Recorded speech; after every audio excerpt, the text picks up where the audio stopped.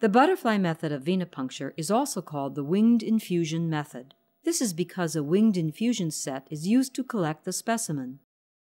The term butterfly is derived from the plastic wings located between the needle and tubing of the winged infusion set.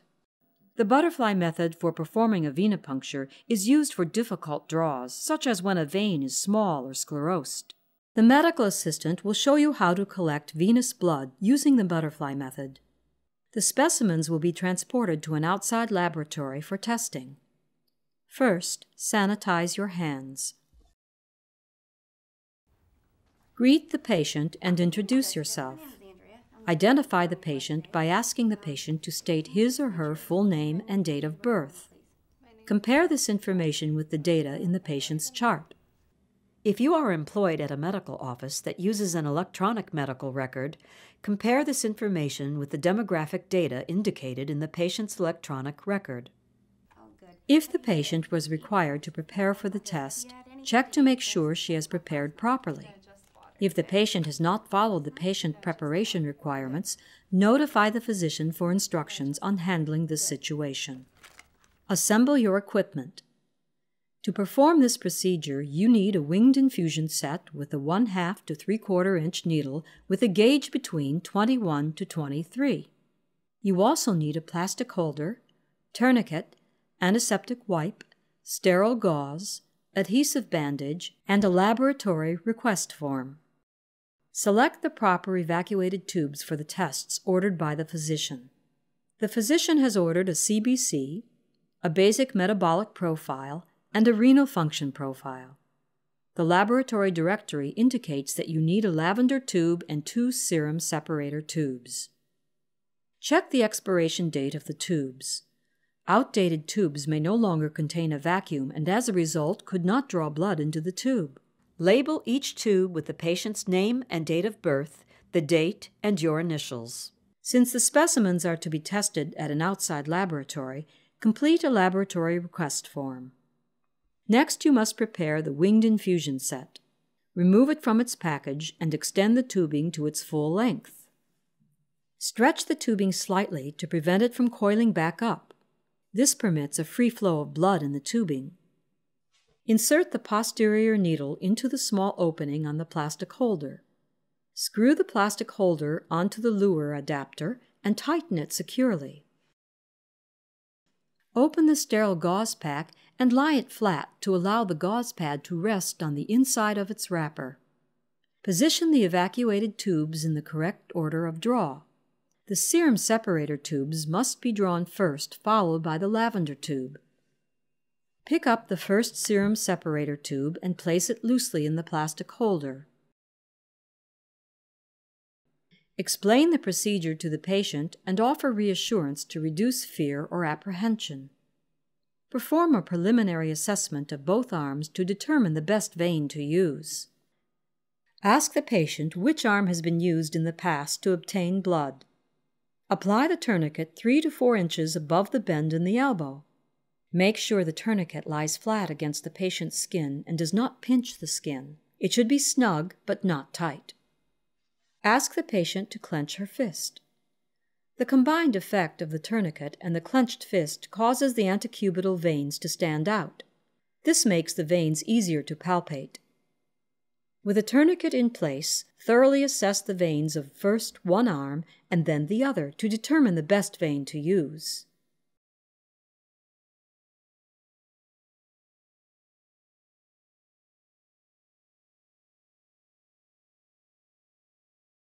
Position the patient's arm to allow for easy access to the antecubital veins.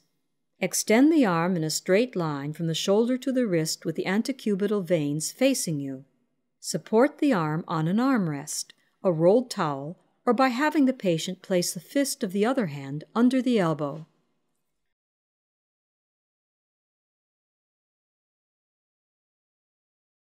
Thoroughly and gently palpate the selected vein with the fingertips to determine the direction of the vein and to estimate its size and depth. Remove the tourniquet. Never leave the tourniquet on for more than 1 minute at a time, as this is uncomfortable and may alter test results. Wait at least 2 minutes before reapplying the tourniquet. Cleanse the puncture site with an antiseptic wipe, moving in a circular motion, starting from the inside and moving away from the puncture site. Allow the site to air dry.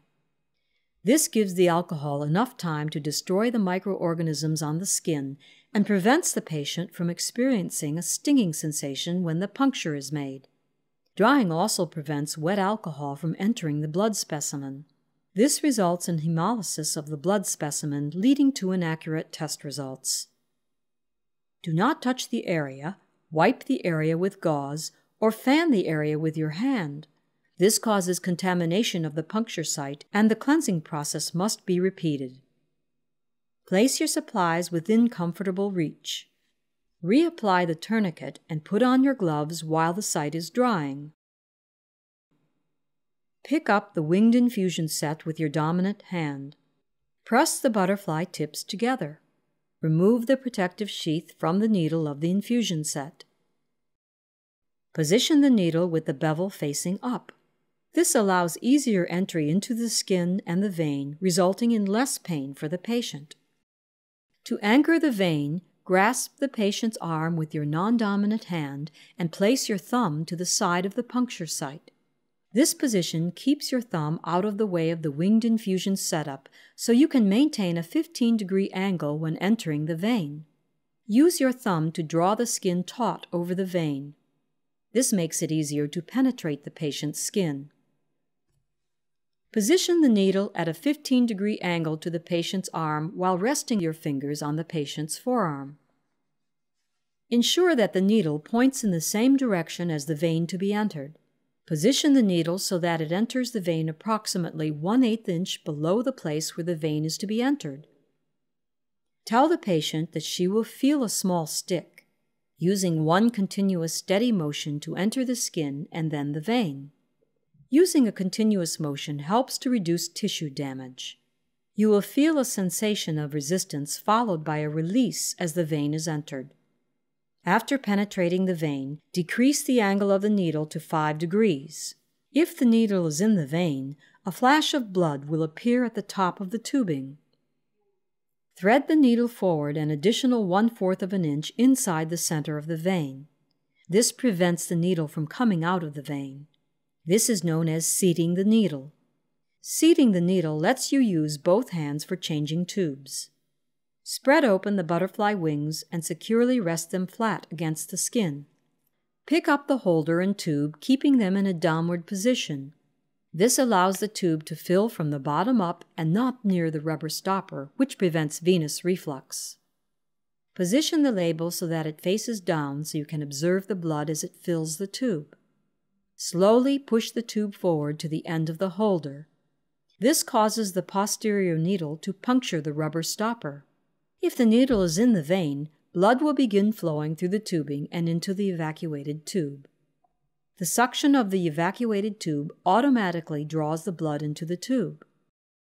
Allow the tube to fill until there is no more vacuum, indicated by the cessation of blood flow into the tube. Do not remove the tube before the vacuum is exhausted. If you do, a rush of air could enter the tube and damage the red blood cells, leading to inaccurate test results. Also, a tube containing an additive must be filled completely to ensure the correct ratio between the additive and the blood specimen. Pull the tube off the posterior needle. If the tube contains a clot activator, gently invert the tube back and forth 5 times before laying it down. Carefully insert the second serum separator tube into the plastic holder and push it forward to the end of the holder. Allow the tube to fill to the exhaustion of the vacuum. Pull the tube off the posterior needle. If the tube contains a clot activator, gently invert the tube back and forth 5 times before laying it down. Insert the last tube into the plastic holder and push it forward to the end of the holder. Remove the tension from the tourniquet by pulling upward on one of the flaps of the tourniquet. Ask the patient to unclench her fist. The tension must be removed before the needle. Otherwise, The pressure on the vein from the tourniquet and the fist could cause internal and external bleeding around the puncture site. After the vacuum has been exhausted, remove the last tube from the holder. Removing the last tube prevents blood from dripping out of the tip of the needle after it is removed from the patient's arm. Since lavender tubes contain an anticoagulant, gently invert the tube back and forth 8 to 10 times before laying it down. A tube containing an anticoagulant must be inverted immediately after drawing it to prevent the blood specimen from clotting. Careful mixing of the blood with the anticoagulant prevents hemolysis. Place a sterile gauze pad slightly above the puncture site. The gauze stabilizes the skin as the needle is removed. This prevents tissue movement and patient discomfort as the needle is removed. Grasp the setup just below the wings and slowly withdraw the needle at the same angle as that for penetration. Using the same angle reduces tissue damage. Immediately move the gauze over the puncture site and apply firm pressure to stop bleeding. Do not apply pressure to the puncture site until the needle is completely removed. Cooperative patients can be asked to assist by applying pressure with the gauze pad. To activate the safety shield, grasp the base of the shield with your thumb and index finger of one hand and grasp either wing with your other hand. Slide the wing back into the rear slot of the safety shield until you hear an audible click indicating the shield has locked into place. Immediately discard the entire setup by first dropping the needle into a biohazard sharps container followed by the tubing and holder. The OSHA standard requires immediate disposal of the entire setup to prevent a needle stick injury. OSHA does not permit the removal of the needle from the holder. Removing the holder exposes the sheath-covered posterior needle, which could result in a needle stick injury. In addition, the holder is often contaminated with blood and must not be reused. To make sure you understand this procedure, the venipuncture will be performed again without pausing, starting with penetration of the patient's vein.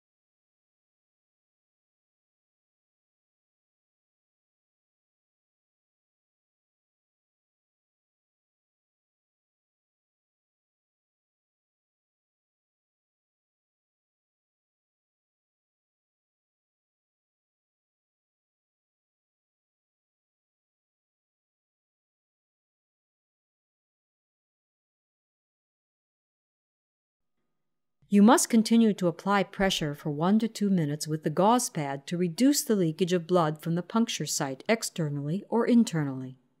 The arm can be elevated to facilitate clot formation. Do not allow the patient to bend the arm at the elbow because this increases blood loss from the puncture site. Stay with the patient until the bleeding has stopped.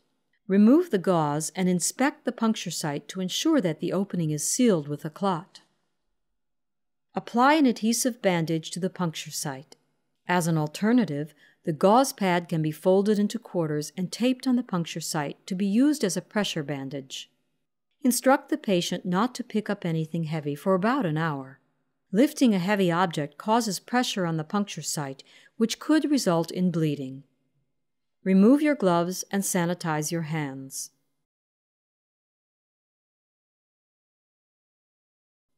Chart the procedure. Include the date and time, which arm and vein were used, and any unusual patient reactions. If you are employed at a medical office that uses an electronic medical record, chart the procedure by entering the appropriate data into the computer. Transport the tubes to an office laboratory work area. Without touching the tube stoppers, place the serum separator tubes in a test tube rack. Allow them to stand in an upright position for 30 to 45 minutes for clot formation to occur. The serum separator tubes must be processed further before they are sent to an outside laboratory. Apply gloves and place the serum separator tubes in a centrifuge. Centrifuge the tubes for 10 to 15 minutes.